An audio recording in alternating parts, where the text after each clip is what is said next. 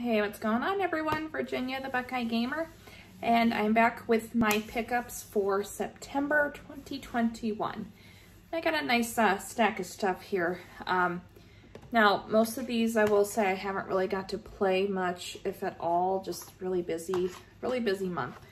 But I'm gonna start off, I'm gonna go in order of console here, so I kind of have them organized that way. But anyway, so I do have a Vita game. Now this technically was something that I picked up in August and I forgot to show it. So this is Aegis of Earth Protonovus Assault. I could have very well butchered that, but it is a tactical strategy game.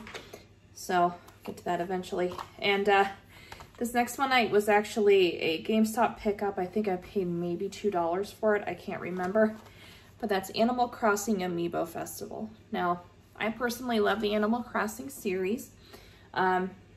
I know it's a very popular series with Nintendo, but any Nintendo fans out there, you're probably well aware of that.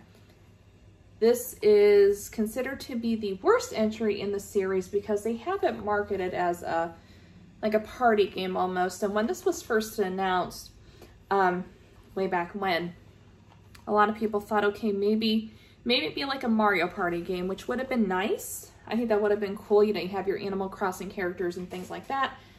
But there's just really nothing here. So I did have this game once before, and I don't really regret getting rid of the game, but I do regret getting rid of the amiibos because those are kind of hard to find right now, because there were 2 amiibos that were included with this. But maybe I'll find those again one day. I'm just not big into amiibo collecting like I used to be. I actually don't even have any amiibo displayed in my game room. They're just all in a box right now until I can figure out what to do with them. But anyway, so since I'm going for a complete Wii U collection, I did have to pick that up. So we'll leave it at that. Now, next up, I have a few PS4 games we're going to show off. And then this first one is Sonic Colors Ultimate. So this is a remaster / remake of a game that came out on the Wii, which is a fantastic game, by the way. I highly recommend if you're a Sonic fan and you have a PS4 or Xbox One. I think this came out on the Switch, but I do hear the Switch version has a lot of issues. You've got to definitely try this. And it does come with a little keychain. I still have that inside the box. Maybe I'll show that later on. But it is an awesome game, guys. Look, if you love Sonic, you gotta give this a shot. It's an absolute must. And I think this edition here is $40. I don't know if you can pick it up just the game by itself. Maybe save a little bit. I'm not totally sure. Okay, let's see here. So I got a couple more PS4 games here to show off real quick. First, well, the next one I have here is NBA 2K22. Now this, of course, did also come out on the PS5, and this is actually a first for me. I do not play very many sports games, but when I do, I get them when they're insanely cheap. This, of course, just got released, and I paid full price for it. My husband and I kind of went halvesies on it because since he's using my Star Wars PS4 now, he wanted to play this, and the main reason is it's kind of in really small type here, but this is a 75th anniversary edition. So it has teams and rosters from way back in the earlier days of the NBA. I think the furthest back it goes, it doesn't go all the way back 75 years ago, although that would be awesome. The earliest that I could see, I believe, is the Los Angeles Lakers and the Boston Celtics during the 1964 season. So again, which is cool. That is really neat. I think they may have did this once before years ago, but yeah, it was kind of cool to have this. It does cost a bit more, so keep that in mind if you do want to pick this up. But it's really fun. I have not enjoyed a sports game like this for quite a while, so yeah. And then next up, last PS4 game for this haul, and that is Tales of Berseria. Now, Tales of is a fantastic RPG series, one of my favorites actually.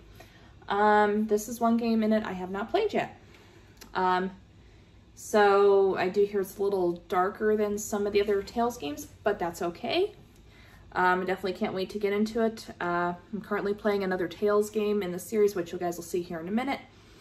But once I finish that, I'm going to go back and try to play some of the ones that I haven't played yet, because I do have most of them in physical form now. So yeah. All right.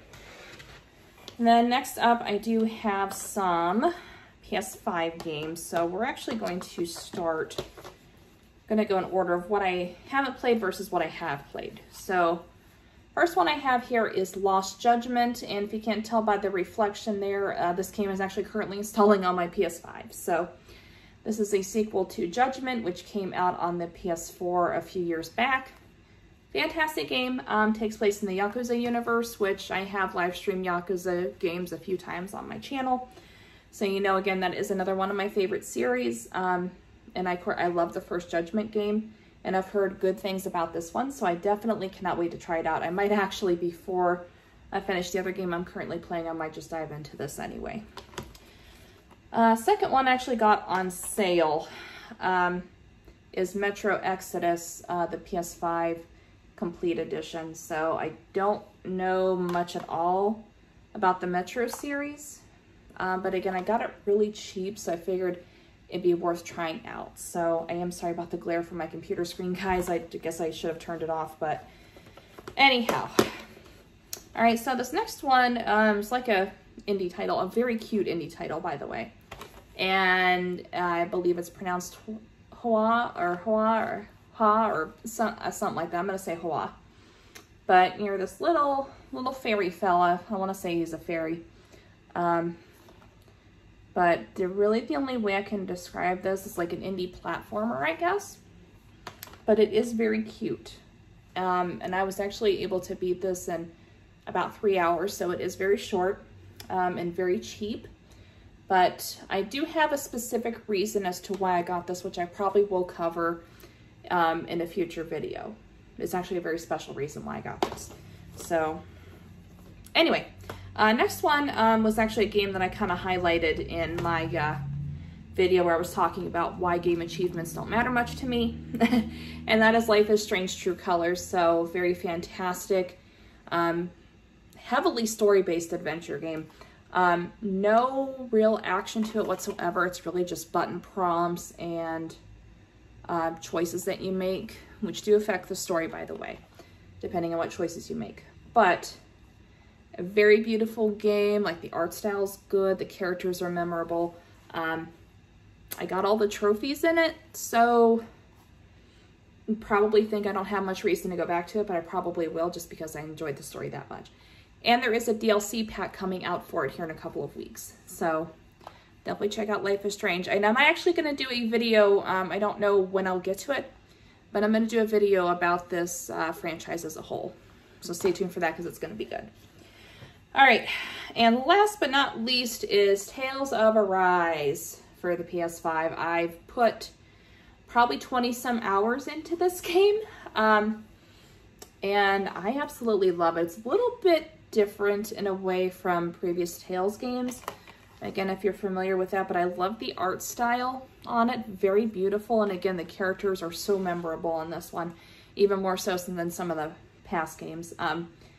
The only thing I can say I don't necessarily, I can't say that I don't like it, because it is getting better now, but Tales games are known for their skits. So those are usually done like in between cutscenes or different story events, where you push a button and the characters kind of interact with each other. So they talk about either past events, you know, maybe something that just happened in the game, or just completely random conversations that don't make any sense. The older Tales games were a little more comical and more cartoonish, which I thought a lot of them were hilarious. This one takes on a more realistic approach, and I don't necessarily have an issue with that. It just kind of lacks that comedic, you know, hilarious feel like the past Tales games do. Now, again, now that I have a bigger character roster in here, it is better. So it is getting better. So I will say that. But anyway, guys, so that is my haul. Give you one other look here. See if maybe we can get this as a screenshot. Or not a screenshot, but the thumbnail. But yeah, that is my haul, guys, for September 2021. And you guys need to stay tuned next week for a very awesome video. I'm not going to go into details to what it is, but I know you guys are going to enjoy it, because I'm actually going to be starting to film it once I'm done here, and I am so hyped for it. So yeah, just stay tuned for that next week. And in the meantime, if you like what you see on my channel, go ahead and subscribe. And you can comment if you wish, leave a like, and I'll catch you guys later. Have a great day and keep on gaming.